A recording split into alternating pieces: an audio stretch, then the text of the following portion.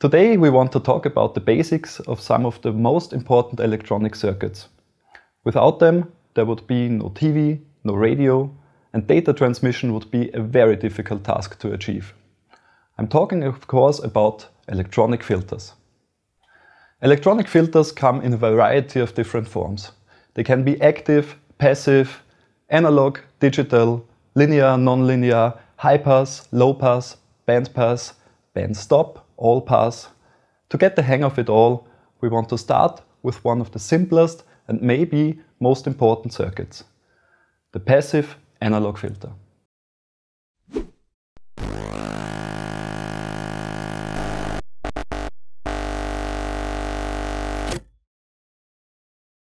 First of all, what is an electronic filter? An electronic filter is used to remove unwanted frequency components from a signal. We can differentiate between two main types of filters, the low-pass filter and the high-pass filter. As the name suggests, the low-pass filter lets low-frequency signals pass through and blocks only signals with high frequencies.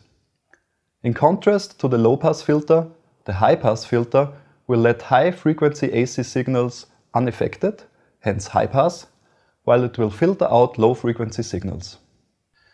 Electrical engineers will often look at this behavior from another perspective, or, mathematically speaking, from another domain, the frequency domain. We can plot the amplitude of an AC signal over its frequency. The amplitude is depicted on the vertical axis and the frequency on the horizontal axis. Typical double logarithmic scaling is used for this kind of plots. A perfect low-pass filter signal would look like this. For low frequencies, the signal passes through unaffected until the so-called corner frequency Fc is reached. Everything above this corner frequency is being blocked by the low-pass filter, so the amplitude becomes zero. The high-pass filter will do just the opposite. It will remove all low-frequency AC signals until the corner frequency Fc is reached, while all signals with frequencies higher than Fc will pass through unaffected. We call those areas where AC signals can pass through the pass band, and those where AC signals are stopped the stop band. We can also build combinations of low pass and high pass to get two more types of filters, the band pass and the band stop filter. These types simply have two corner frequencies, between which lies the pass band or the stop band respectively. Notice that until now all AC signals can either pass through our filter or are simply stopped by it. There are filters though which can actively amplify an AC signal. We will talk about those so-called active filters in one of our next video. But today we only want to focus on how to build passive filters. We have already seen how ideal passive filters should behave, but like always, the real world is a little more challenging. To start out easy, we will need only two elements for our passive filter circuit, which is a resistor and a capacitor. With only these two parts, we can build a so-called RC filter. To grasp the basics of an RC filter, just think of a simple voltage divider, where the output voltage is always a fraction of the input voltage, depending on the impedance of the two resistors. Mathematically speaking, we could say that the output and input voltage behave like their respective impedances. If we take two ideal resistors, the circuit is not frequency dependent. It will do the trick for either DC signals or AC signals regardless of their frequency. In the next step, we can make this circuit frequency dependent by simply exchanging one of the resistors with a capacitor. That's because the capacitor has a very interesting characteristic. Its impedance will change with frequency. This correlation can be expressed mathematically by the following formula. Zc is minus J divided by omega times C, where J stands for the square root of -1. Mathematicians call this number the imaginary number I, but in electronics the lowercase I is reserved for an AC current. Therefore, we call it J. Omega is the angular frequency and equals 2 pi times the signal frequency f. And finally, C is the value of the capacitance of our capacitor. Let us forget about this strange constant J for the moment and let's focus on what the equation tries to tell us, namely that the impedance gets smaller with higher capacitance and, more importantly, it gets smaller with higher frequencies, and that's exactly the attribute we'll be using to build our filter. Let's take a look at what our RC filter does at the two frequency extremes. If the signal frequency is 0, or in other words, if the input voltage is a DC voltage, the impedance of the capacitor will, theoretically, approach infinity. We can therefore exchange the capacitor with an open loop. Since no current can flow to ground, the output voltage will be the input voltage. For the other extreme, if the signal frequency is close to infinity, the impedance of the capacitor will drop to 0. We can therefore think of the capacitor as a short circuit. The output voltage is pulled to ground and will therefore be 0. At this point, you might want to take a little time to ponder over this other circuit. Do the same thing as we did before and think about what the output voltage will do at the two frequency extremes. For now, I'd like to focus on our first RC filter. In summary, we can say that on the one hand, a high frequency input voltage will cause the output voltage to drop to 0, while on the other hand, any low frequency input voltage will be passed to the output.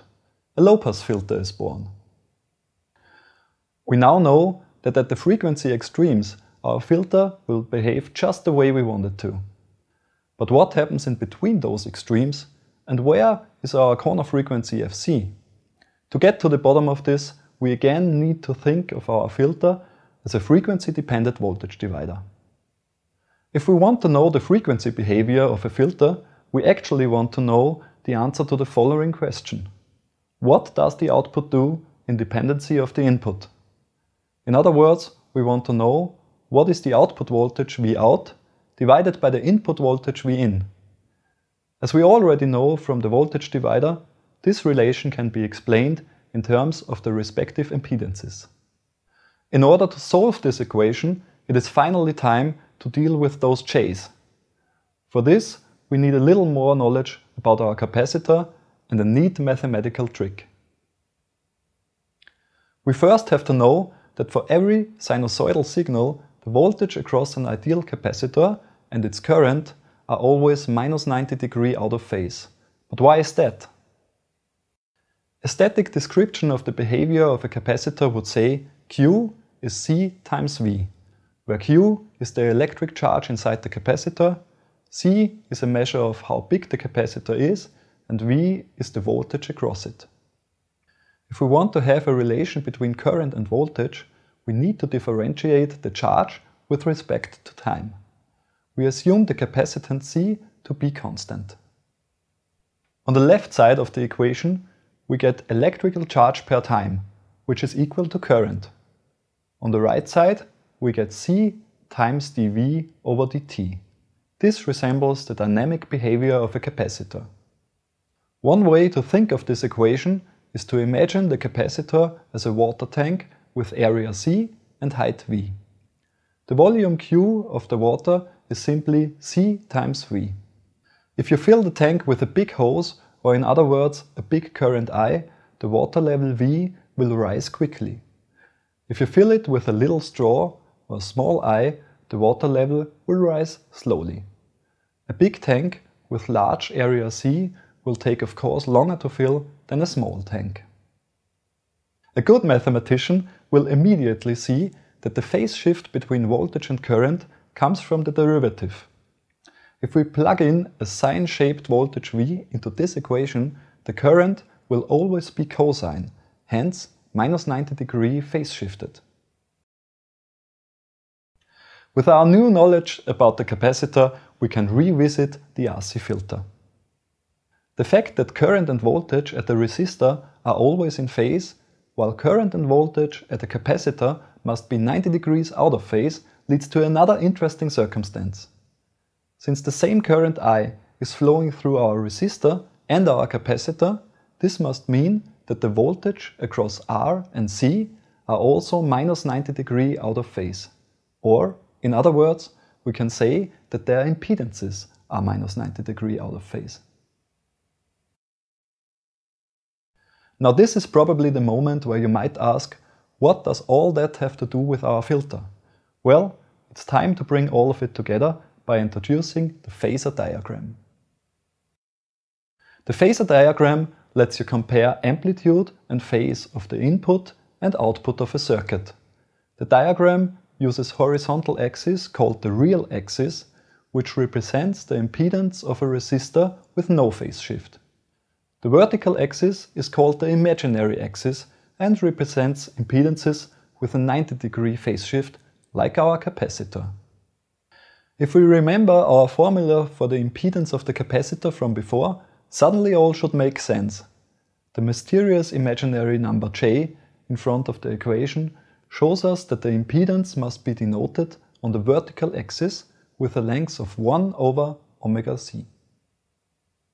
We also notice the minus sign in front of the imaginary number J, which shows us that the impedance of a capacitor is negative. Watch how the length of Zc increases with low frequencies, while it decreases for high frequencies.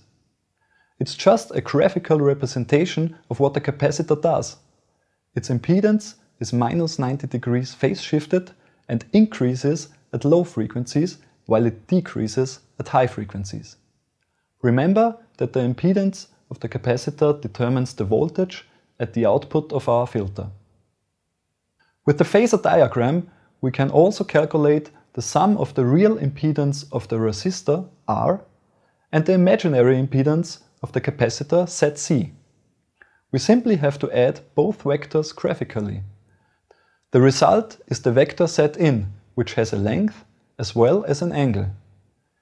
This impedance Zin is of course proportional to the input voltage. Now we finally have all the things we need to describe the behavior of our filter at any frequency of our input signal. We can assume an arbitrary value for R and C and simply measure the length of the vector Zc and Zin. The angle of Zc will of course always be minus 90 degrees, but the angle of Zin will get smaller and smaller for higher frequencies. We can calculate V out over V in by simply dividing the length of the vector Zc by the length of Zin. This will give us the so-called attenuation of the filter. As you can see, it is the same representation as the ideal filter behavior we have seen at the beginning of the video, but shows us the ugly truth.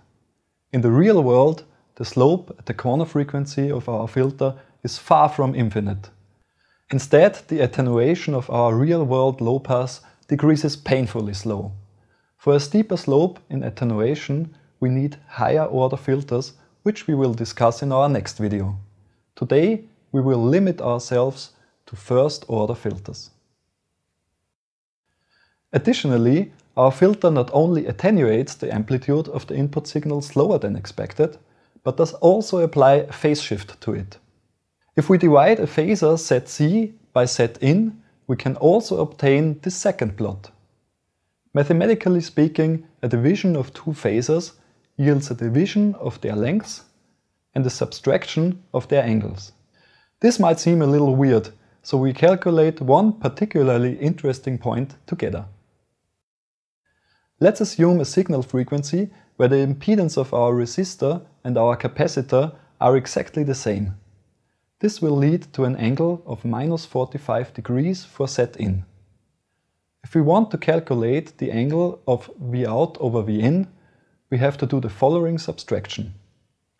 The angle of Zc minus the angle of Zin is minus 90 degrees minus minus 45 degrees, which is equal to minus 45 degrees.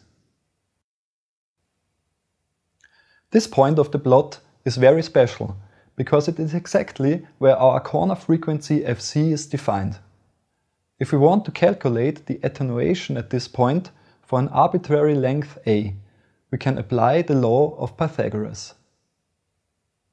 As a result, we now know that at the corner frequency Fc, the output voltage of a real filter is always 1 over the square root of 2 times the input voltage.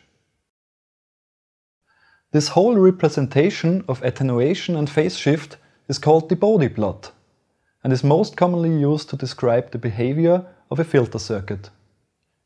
You will often see that the horizontal axis of the Bode plot is logarithmically spaced in order to depict a large bandwidth. Additionally, the vertical axis is usually labeled in decibels, which is why the corner frequency is often called the 3 dB point for first-order filters, since 1 over the square root of 2 is minus 3 dB. The minus is often dropped in technical slang, since we don't want to be too squeamish.